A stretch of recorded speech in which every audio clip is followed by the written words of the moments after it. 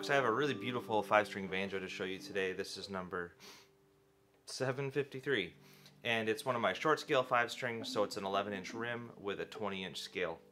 And I think that that's still a nice scale to get good standard tuning out with my string sets, but it's a little smaller, a little lighter, and it feels really comfy, especially for folks with arm, shoulder, hand issues or mobility issues. This is a good bet. So this instrument is using some of this beautiful curly cherry that I got from a retired banjo builder. It's got pistachio all around besides that.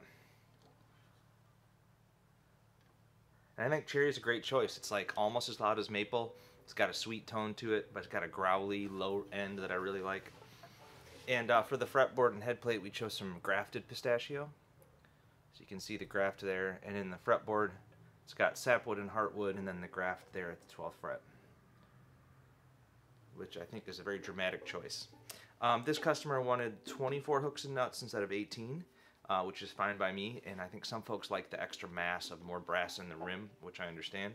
It's got a rolled brass tone ring, goatskin head, armrest, non-steel strings. It's a really nice machine.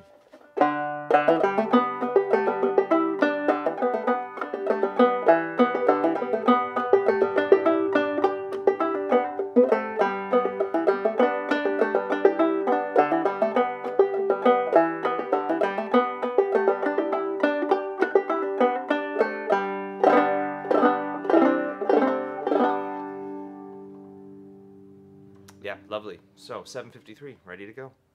Cheers.